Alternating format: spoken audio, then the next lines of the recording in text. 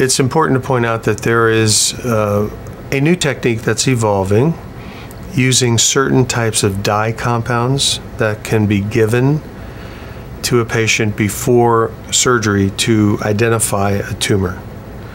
Now, currently, the only type of tumor where that could be used is the type of tumor that shows enhancement with contrast on the preoperative scan.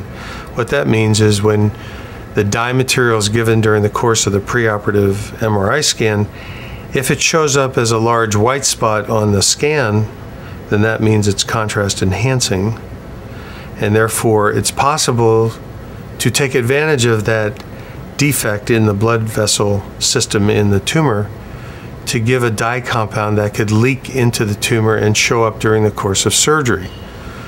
So currently there is a dye compound that is not FDA approved.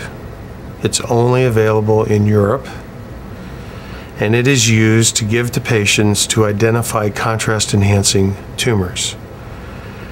The reality is that the goal of that process is to try to do a more aggressive resection, to, in other words, localize the tumor better during surgery, but the navigational systems do that currently.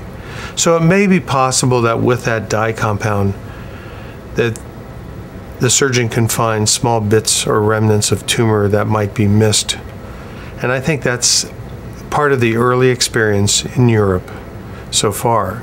So with that in mind, efforts are underway, led by myself and a few other investigators in the country, to petition the FDA to get this dye compound into our country to use it. In the meantime, we've used an alternative dye called indocyanine green that we have approval by our Committee on Human Research to use. It's an FDA-approved dye that is used primarily by the ophthalmologist, for example, to see in the back of the eyeball as a fluorescein type or fluorescent type enhancing dye. And we use it now currently to see it leak out into the tumor under a special fluorescent microscope. So we're using this to replace the dye that is not available because it's not FDA approved, but this is FDA approved, and whether or not this will be as good as the dye that's seen in Europe is questionable at the present time. We're currently doing those clinical studies now, so we don't know. But I think you'll continue to see an evolution of certain dyes available. And again, I think it's really important to ask the surgeon if they use navigation or any other device for intraoperative localization of the tumor and its margins.